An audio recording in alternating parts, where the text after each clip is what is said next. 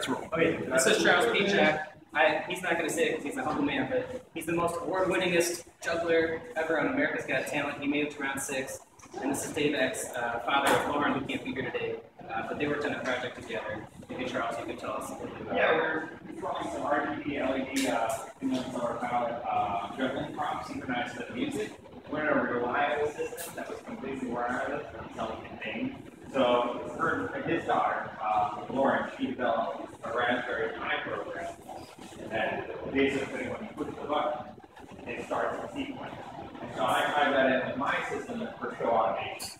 And what this does, if you use the remote, it opens the circuit here, closes the circuit, starts the prompts, and then it starts in. Basically, the music is synchronized with the prompts. So as soon as the music starts, these things are going to time. So we do a little demo? Yeah, try to play. Lights?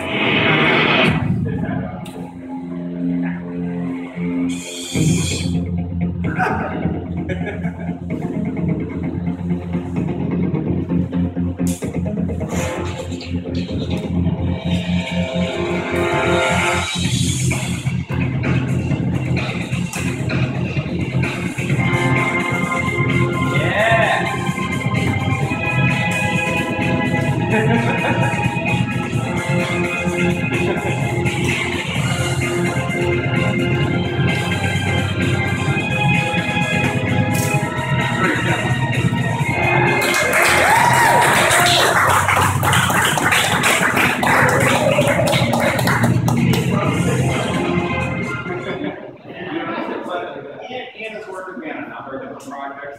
Every time everything works like rock. What are you doing tonight about 7:30?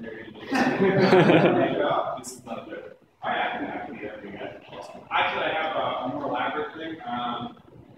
You want me to? I have this thing called visual point. Basically, spin in the air and everything. So I can actually program it in the band.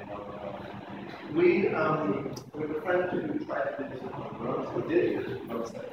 So while you're playing, But there's no stuff around her. You need to have just one speed, but yes. And basically, there's programming.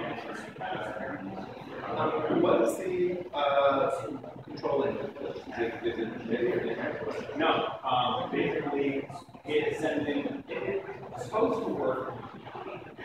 Really? Yeah, really. And that's why I didn't like it. Yeah, I wanted something a lot more loud. So basically, program it. You program it using kind of like pretty archaic. And the thing that goes across the wire is just some SD text. Sure. So It's you guys know more about It's that. not like a standard. This actually looks like a serial port, like old days, sort of that. And we found that, and it was proprietary code that only ran on Windows. And the daughter found a GitHub repository written by French students. And she pulled that open source code down, built it, and it's all. So when you want to square up something, how do you do it? I write it in basically line code, yeah. And then I upload that into the proxy USB, and then that goes in there ready to be started. And this thing kind of keeps everything kind of Lauren, Dave's daughter, high school student, she's in the hospital right now. Hopefully she'll get out soon, but I was wondering if we can get a photo of you guys, Dave and Charles, and we could send it to her. Yeah, she just got it sent right now. So she's like, She's heartbroken. It's like, these the girls. So she's like heartbroken. She did not see you guys. So